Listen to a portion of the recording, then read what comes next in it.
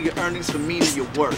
Leaning further to being a jerk. The CD's burning and he's in the shirt. The Victoria hip-hop scene continues to make its mark in a number of local venues like Sugar, Logan's, and right here at Lucky Bar.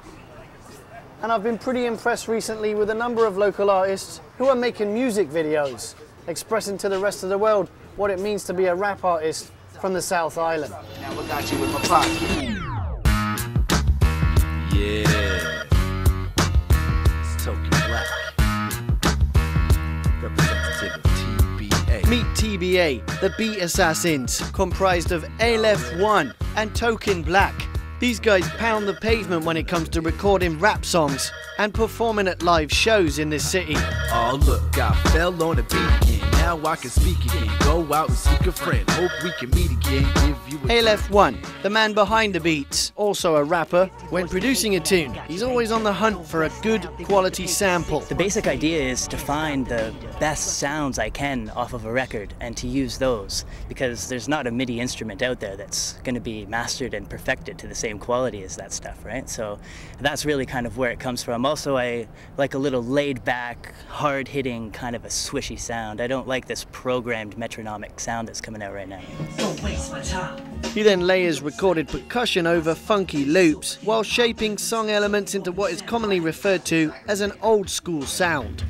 He's just finished work on Tokin's self-titled album. You know, hip-hop has always been an explanation of what is going on around you, you know? It's a borrow and take culture. It's just, you know, what you see, what is most influencing you at the time. So, I mean, you know, we're living in Victoria.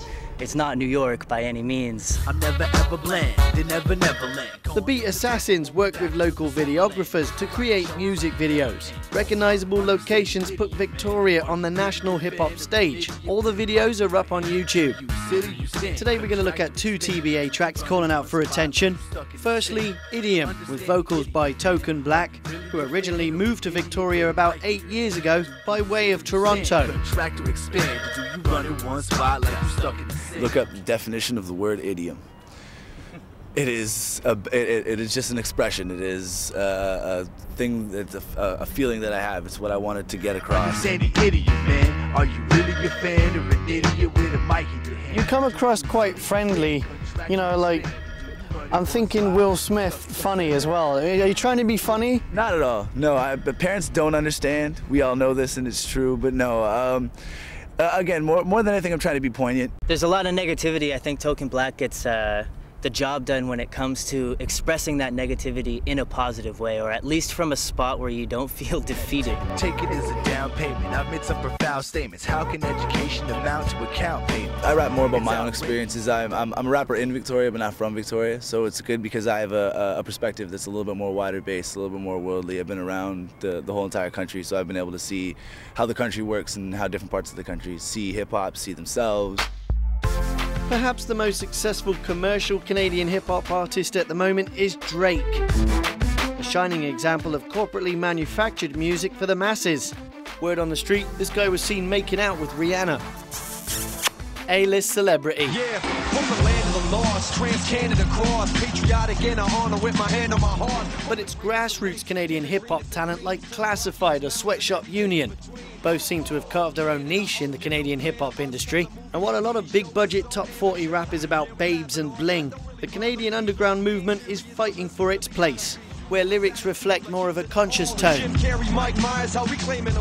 These people, Classified and Sweatshop Union especially, I like that you use those two names, is they've done it themselves overseas and in different countries doing tours, and so they kind of have showed us that, you know, doors can be opened by yourself. You don't have to sign to a record label and become a Drake if you don't want to, you know. You can push and you can, you know, find your own avenues. Free from the heaviness and stress that leaves, free to build a future without bank-breaking schemes. The student debt crisis, you sing about this. And it's kind of a heavy subject, and it's a big subject to try and tackle in a hip-hop song. It's something that really should be addressed in this country, especially in BC with how high it is. Like, really overall, like, he's been through it. I won't go through it. I refuse to. I'm going through it. We're going through Death it. sentence, my mind's a death sentence. In Victoria, I'm James Green for The Daily. I don't spend time talking to boring people. I'm out to get mines in hopes that yours is equal. The problem is that I see more in people, but I'm sick of asking and imploring people. I think that I'll just start ignoring people. because talking's like a chore with people.